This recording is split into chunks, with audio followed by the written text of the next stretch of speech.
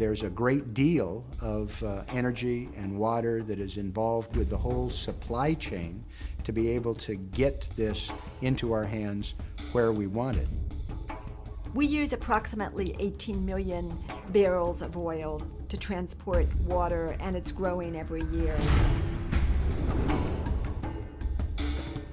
When you think of the total impact that that has, it is a very expensive way to provide the delivery of water, and often with questionable quality in the first place. Where does Fiji water come from? Fiji water comes from Fiji, I think. I don't know.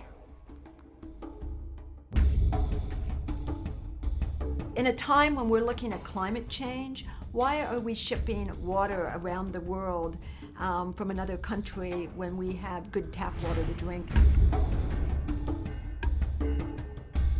It takes a lot of oil to make the bottles themselves. It takes 17 million barrels of oil to make the bottles just used in the United States each year. And then it takes even more oil to transport the water to bottling plants to get bottled, and then to distribution centers and across the country. It takes oil to chill the bottles, and it takes oil to dispose of the bottles, to collect them and dispose of them at recycling plants or in dumps or incinerators.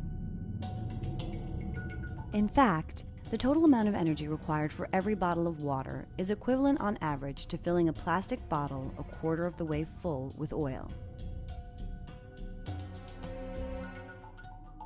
When we make plastic bottles, the 50 billion bottles or so that we use each year, it generates 2.5 tons of carbon dioxide.